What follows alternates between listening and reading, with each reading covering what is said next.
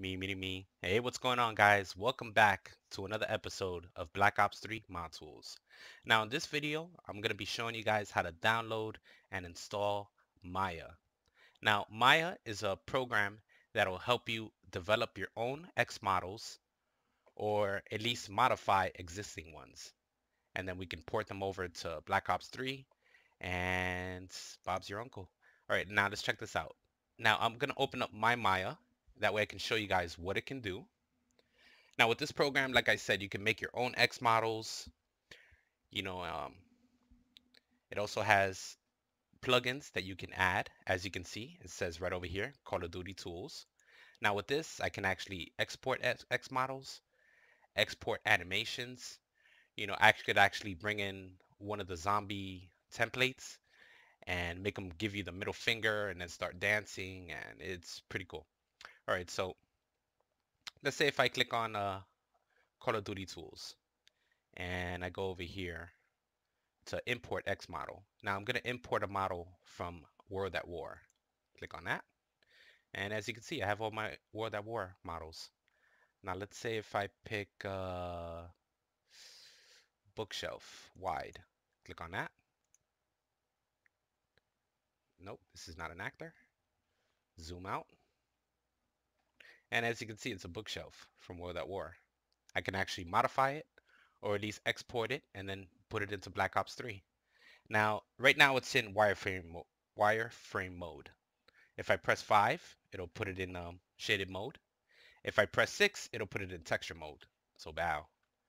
Let me go to object and escape. And look at that.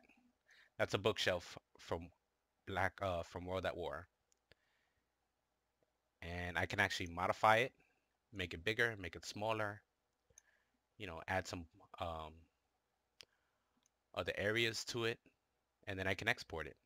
So I would just go over to Black Ops, export, put all the information in, export it somewhere, and then I would go over to the Black Ops 3 and then go to the X model to bin program, do that, and then import it into Black Ops 3.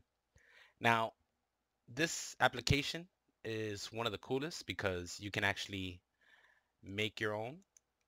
Now, let me give you guys a little preview of that. Now, let's say if I was making a house. Wow, simple brush.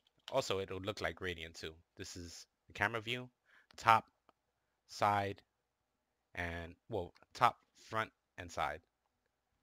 And of course, I can put the shaders on all of them and look at them.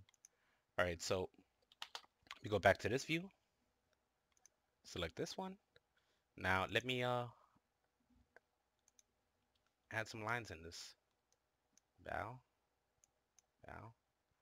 Let me add some windows.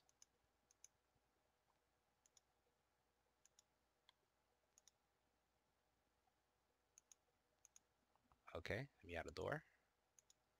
Just a quick little preview of what you can do with this. All right, now I'm gonna go into face mode. So I'm gonna select the faces I want to modify. Select this one, select that one, go to extrude.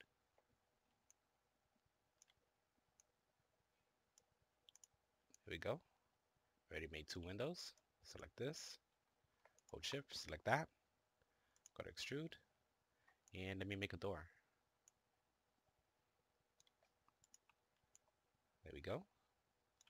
Now let me cut this up again. Like this is just a little preview. I'm not really making anything specific, but I at least want to give you guys a little heads up on what you can do. Now let me select these faces. Whoa, that looks cool. All right, let me go back. There we go. Now let me select one of the edges. Actually, let me go back over here. Edge. Select this edge. Same thing, handle manipulator. Bump it up. Or else I can bump up all these other faces.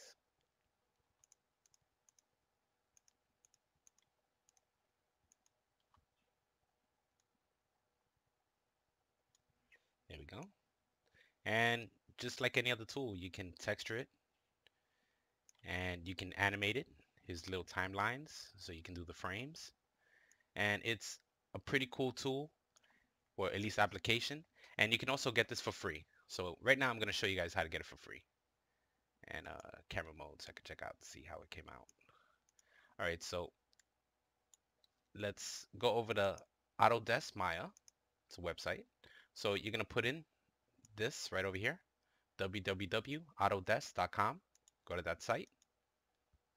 All right, once you're there, click on menu. And then you're going to go over to, it's going to say free trial. You don't want a free trial. You want to sign up as a student. So you can get this for like a whole year, maybe longer. So click on student and educationers. And here we go. Now what you would do is just go over to learn and teach, download free software, student, educators, educational. Let's do that.